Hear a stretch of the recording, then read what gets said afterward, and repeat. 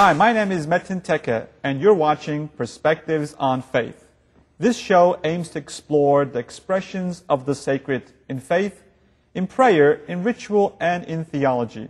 We hope to cover both the theological basis of faith as well as contemporary issues relating to faith in today's world.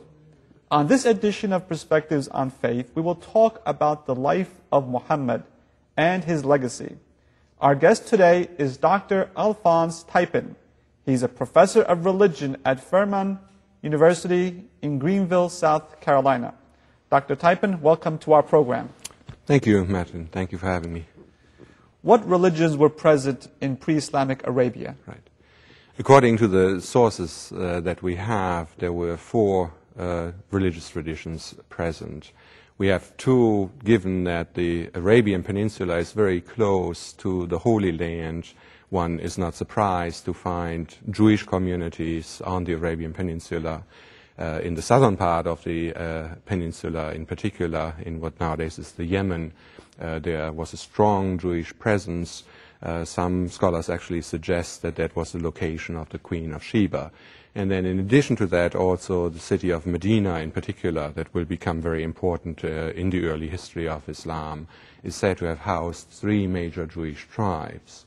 Now, in addition to that, you also had Christians present on the Arabian Peninsula. Again, the Arabian Peninsula, when you look at the map, is very close to the Holy Land, so one will not be surprised to find Christian presence. The sources mention in particular, again, in the southern part of the Arabian Peninsula, a variety of Christian tribes. In addition to that, what is also very interesting is that you find a number of Christian hermits living by themselves in the desert and living a Christian life devoted to the worship of God in solidarity or in solitude, strewn throughout the peninsula and particularly in the desert, Syrian desert.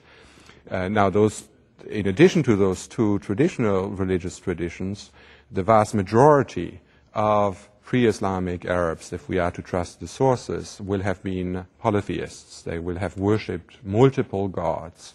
We have descriptions of the sacred shrine of Mecca, the Kaaba, from pre-Islamic times that tell us that the Kaaba housed up to 360 different deities that were worshipped by Arabs from all over the Arabian Peninsula. Some of these were deities that were tribal representatives of various tribes throughout the Arabian Peninsula. And then, in addition to those three groups, we have a fourth group, and they are referred to as Hanif or Hanifiya. One possible translation is the upright ones. Now, these were Arabs that were seekers for a true religion. They were very dissatisfied with the polytheism of their Arabian neighbors. So they are in search of a true monotheism, but at the same time they neither identify as being Jewish nor being Christian. Now, it is the polytheists that are really the vast majority, as far as we can tell, in the city of Mecca. And it is the polytheist worship in Mecca, when you look at the economic situation of Mecca in pre-Islamic times.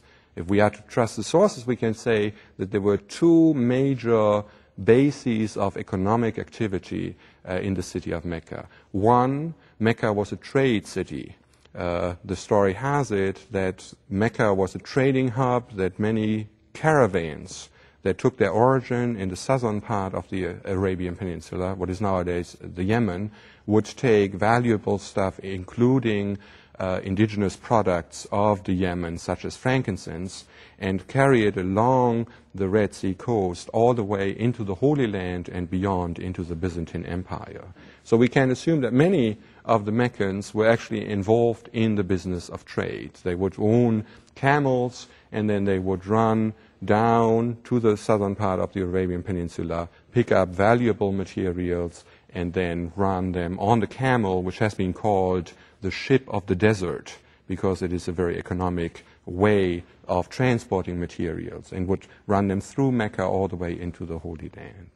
Apart from that, the other very important economic stronghold in Mecca was actually religion, and it was the religious polytheistic worship that was associated with the Kaaba itself. Again, the Kaaba housing 360 different deities meant that Arabs from all over the Arabian Peninsula would come to Mecca to, if you want, visit their gods. And usually that visit or pilgrimage of the gods was associated also with economic activities of exchange. So you had a market fair that was attached, in a sense, to the pilgrimage business. Now, this is very interesting and important vis-à-vis the fact of the message that Muhammad is going to receive in the year 610. When Muhammad does start receiving the message of the Quran, it is a message that is, in a nutshell, a message of radical and absolute monotheism. The Arabs are invited in the message to worship only one God, the one true God, instead of worshiping trees and stones and idols.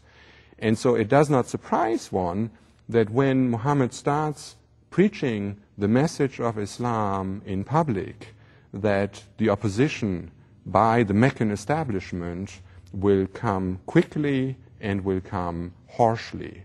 We see already the public preaching of Islam, of this message of radical monotheism in Mecca, begins in 612 or 613, very early on in Muhammad's career.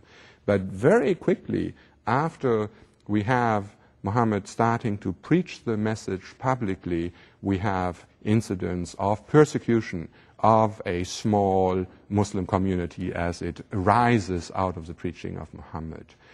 Within the first year or so, we already have the first Muslim martyr, who incidentally is a woman. This is very interesting when it comes to the question of women in religion.